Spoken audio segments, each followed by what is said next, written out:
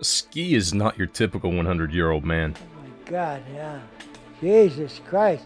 Hey, I'm a damn celebrity here.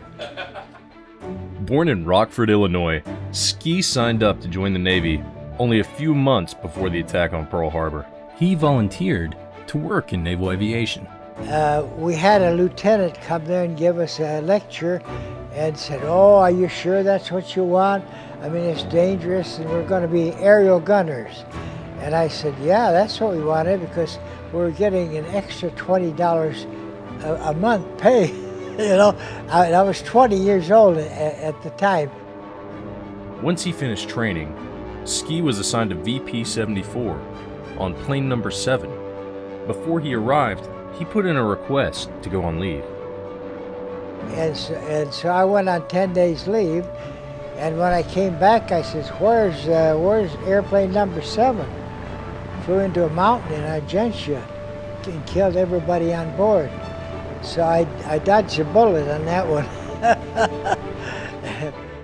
Ski went on to join a torpedo squadron, which embarked on USS Pyro, an ammunition ship transporting torpedoes and bombs to Hawaii for the war effort. It had thousands of bombs and torpedoes and everything on it, and the joke on board the airplane was that they issued you a parachute instead of a life jacket.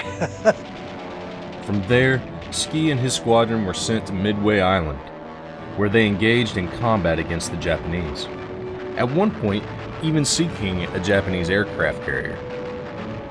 Shortly after, Ski's aircraft crashed into the Pacific Ocean.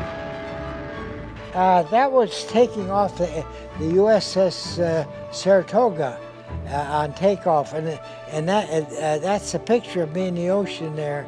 Yeah, we were taking off the Saratoga, we crashed, and I had been cracked under the left eye here and injured a little bit. I remember I leaped out of the cockpit and I had my seatbelt still on. It threw me back in, so I unlatched my seatbelt and ran down the wing, and I swam away from the airplane because we had 400 or 500 depth charges, and if they had broken loose, I was afraid they were going to explode.